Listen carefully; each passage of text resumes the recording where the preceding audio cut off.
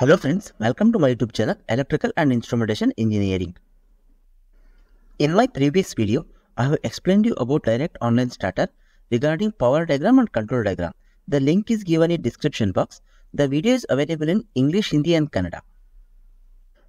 Today, we will concentrate on forward reverse starter, how forward reverse starter works and what is the power diagram and control diagram of forward reverse starter. So look at the screen. I have shown you all the components which are required for the forward and reverse starter. See here is a bus bar is available, R phase, Y phase, B phase. This is a 450 volts, 3 phase, 3 wire, 50 Hz bus bar. And after the bus bar, we have added 3 fuses, named as F1, F2 and F3. And after that, we have added 2 power contactors, that is called K1 and K2. And after power contactors, we have added overload relay, that is shortly we called as a OLR. And then 3-phase induction motor is the final control element. These are the power circuit control elements. So next, we will add the control transformer elements. This is CTF, shortly we have called. It is a control transformer, 415 bar 110 volt AC. And then MCB 2-pole MCB. And then overload relay NC contact, stop push button NC contact, and start push button forward rotation NO contact. And then NO contact of this K1 power contactor and K2 power contactor NC contact and the K1 power contactors coil here. And then K2 power contactors coil added here, K1 power contactors NC contactor and NO contact of this K2 power contactor and start push button for reverse rotation. So these all are the components required for forward and reverse starter. So next see how power diagram and control diagram can draw using these components. Now we have extended R phase, Y phase and B phase up to the fuse incoming terminals. From fuse outgoing terminals, we have extended R phase, Y phase, B phase up to the K1 power contactors incoming terminals. Here we have taken tapping from K1 power contactor incoming terminals up to the K2 power contactor incoming terminals. Observe here, R phase and B phase have been replaced so that motor power direction will be changed when K2 power contactor actuates and the K1 power contactor actuates, then motor direction will be changed. For reference, K1 power contactor is used as a forward contactor and K2 power contactor can be used as a reverse direction. Let's see how this circuit works. Now we have connected the bus bar between K1 power contactor and the overload relay incoming terminals.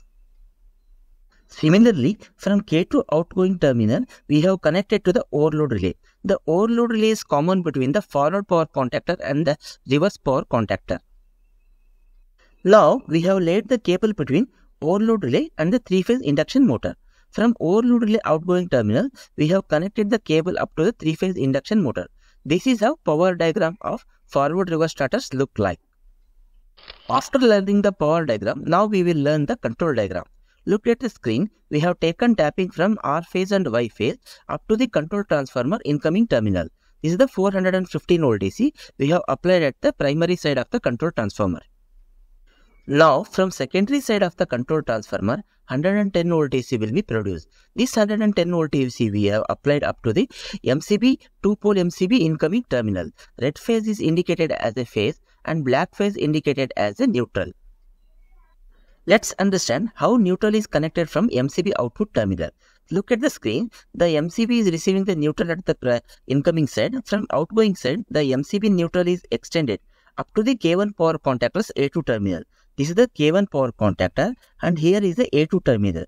The neutral is connected here. I have shown you in the control diagram up to the A2 terminal. And similarly, we have taken neutral from common point up to the K2 power contactor's A2 terminal. This is the K2 power contactor and A2 terminal is available here. The neutral is connected here. So I have shown in the diagram up to the A2 terminal of the K2 coil. After understanding the neutral connection up to the K1 and K2 coil, now let's see how phase connected. See here, so phase is receiving at the incoming side of the MCB terminal and from outgoing terminal, phase is extended up to the overload relay NC contact. This is the overload relay. Here is the NC contact, here is the NO contact. We have connected the overload relay in the NC contact. Now, the control supply is passed through NC contact up to the NC contact of the push button. See here, the NC contact is applied here and it is passing through NC contact up to the push button NC contact incoming side. This is the stop push button. It consists of a NC contact. NC contact means normally closed contact. Now, extending the phase from stop push button NC contact up to the start push button NO contact. This is the forward rotation stop push button. We have connected the phase from stop push button NC contact to start push button NO contact, and extending this NO contact from start push button up to the NO contact of K1. See here, this is the K1 power contactor. This is the NO contact and the left side is the NC contact. We have taken parallel connection from start push button to NO contact of this K1. And then we have taken the common point of phase up to the start push button for reverse direction rotation. This is also NO contact, and we have connected up to the incoming terminal of this NO contact and extending the parallel power supply up to the K2 power contactor's NO contact. This is the K2 power contactor and here is the NO contact. We have taken a parallel connection from reverse start push button up to the NO contact of the K2 power contactor. Now let's understand how the supply is extended from forward push button. See here, after receiving the incoming terminal for power supply, so now we will extend the power supply to the outgoing terminals. See here, start push button, we have extended power supply to the parallel contact of NO contact this K1. See here, already we are receiving the power supply from parallel push button to here, and this connection will be connected at this point. Okay, after completing this connection from start push button, we will connect up to the K2 power contactor's NC contact. This is the NC contact of K2 power contactor. It is provided here because to energize the K1 power contactor's coil, K2 power contactor must be in open condition. When K2 power contactor is in open condition, this contact will be in NC contact. When K2 power contactor is on, this will become NO and it will not allow a control supply to flow up to the K1 power contactor coil and energize the coil. After ensuring the K2 power contactor NC contact, this is the interlock for the system. The power supply, the control supply will flow from NC contact up to the K1 power contactor A1 terminal. This is the K1 power contactor A1 terminal and this is the A2 terminal. Already neutral is connected here. Now the phase is connected here. Similarly, we will draw the connection for reverse rotations push button. See here, we have taken tapping from parallel connection from start push button of reverse contact up to the NO contact of this K2 terminal. This is the NO contact of this K2 terminal. We have taken parallel connection from here and then we have extended from start push button output terminal up to the K1 power contactor NC contact. This is the K1 power contactor and this is the NC contact. We have connected from start push button to NC contact. This K1 power contactor NC contact is provided here because to give an interlock. When K1 power contactor is on, this NC contact will be open. It will not allow power supply to extend up to the K2 power contactor and turn on the K2 power contactor. When K1 power contactor is in off condition, then this will be the normally closed contact and the control supply will extend up to the A1 terminal of K2 power contactor. After providing the interlock of K1 power contactor, now the control supply is extended through NC contact of K1 power contactor up to the K2 power contactor A1 terminal. This is the K2 power contactor, this is the A1 terminal and A2 terminal. A2 terminal is already connected with the neutral. Now A1 terminal receiving the control supply phase. Now we will learn the working animation of this power and control circuit. Look at the screen. From bus bar, the supply is extended through fuses up to the power contactor's incoming terminals. K1 power contactor and K2 power contactor. Through fuse, R phase, Y phase, B phase is extended up to the both power contactors incoming terminals. And the dotted lines from R phase and Y phase is connected to the primary side of the control transformer, and control transformer is providing output voltage up to the MCB incoming terminals. Now, this 2-pole MCB is receiving the 110 volts phase here and neutral here. After closing this MCB, the power supply will extend like this. The neutral will extend up to the A2 power contactor, K1 power contactor's A2 terminal and K2 power contactor's A2 terminal. And the phase is extended from overload relay contact. The overload relay is not tripped, hence the phase is extended through NC contact to push button NC contact. Here the push button is not pressed, hence the phase is extended from push button up to the NO contact of forward rotation push button. Here forward rotation push button is not pressed, hence the supply is not extended. And from parallel contact of the forward push button, the phase is extended up to the NO contact of K1. Here the K1 power contactor is not on, hence the control supply is not extended from K1 power contactor NO contact. And the common point of the stop push button phase, the supply is extended up to the start push button reverse rotation incoming terminal push button. See here, the phase is not extended from this push button because this push button has not been pressed, and we have taken parallel contact from this push button up to the NO contact of this K2 power contactor. Here the K2 power contactor is in off condition, hence the supply is not extended. Now let's assume we have pressed this start push button forward rotation push button. So after pushing this start push button, the control supply will extend from this contact. Here NO contact will become NC contact after pressing the push button. The control supply will extend up to the K2 power contactor's NC contact. This is the K2 power contactor, and this power contactor is in off condition. Hence, the supply will extend through NC contact of K2 power contactor and reaches to the A1 terminal of K1 power contactor coil. This is the A1 power contactor. His neutral is connected here, and the phase will reach here. After reaching the phase and neutral up to the A1 and A2 terminal of K1 power contactor coil, this contactor will close. And how this contactor will power supply? Let's see.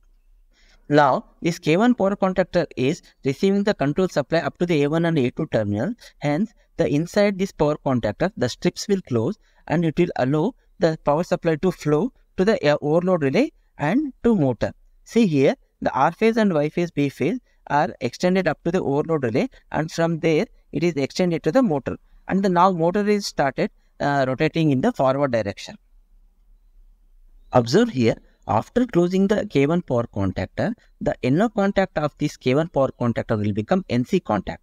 After releasing the push button, the control supply will flow through this NC contact and reaches up to the K1 power contactor's coil continuously. Because the contactor is on, the status of this NO contact has become NC contact.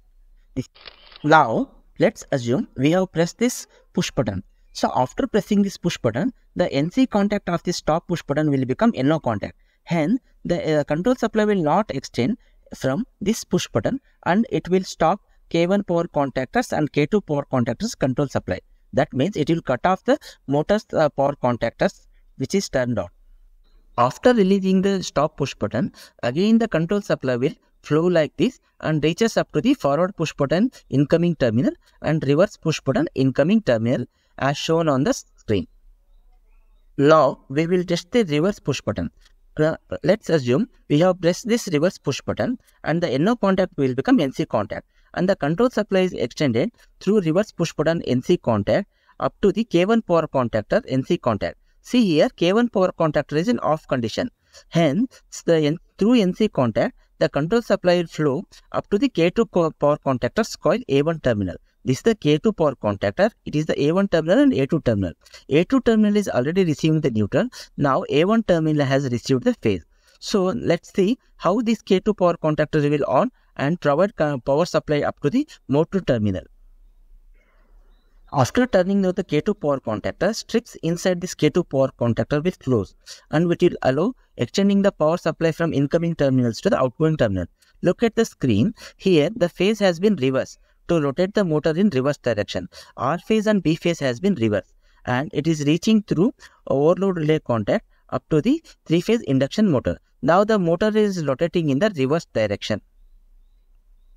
Now we will understand the latching circuit of the reverse rotation push button. So after releasing this push button, the K2 power contactor has been closed condition, hence this NO contact status will be changed to NC contact. And after releasing this push button, the control supply will flow from this NC contact, this become NC contact, up to the K1 power contactor NC contact. This K1 power contactor is in off condition, hence this will stay as a NC contact, and it will allow the control supply to flow up to the K2 power contactor's coil. Hence, this motor will be turned on in reverse direction. Now, this contact has become NO contact because now K2 power contactor is in on condition. Hence, after pressing this push button, the supply will extend up to the NC contactor only. It will not extend up to the K1 power contactor coil because K2 power contactor is running. Dear all, thank you for watching this video. If you like this video, please like, share and subscribe. And if you have any queries related to electrical and instrumentation engineering, please give a comment in my comment section. Keep learning and stay updated.